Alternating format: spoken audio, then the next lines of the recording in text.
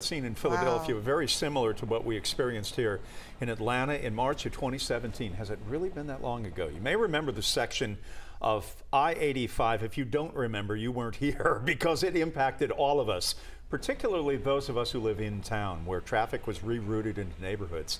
This happened, very close to Piedmont Road in Georgia 400. This bridge collapse forced the state to close a 2-mile stretch of the interstate, and this traffic issue was really awful indefinitely. It took about 6 weeks to rebuild, a lightning pace, as those that put it back together again had a bounty where they made more money if they were able to get it under time, and they were able to accomplish that. Governor Deal did a great job with that as well. So we remember it well. We're hoping not to ever experience that again. And I wasn't here, but I got text messages from it. Yes, it was from me probably. You and I didn't know each other, but I was texting you then. Or you texted me. I was getting the 11 Alive news alerts. That's what I was Don't come here until they get that darn thing fixed.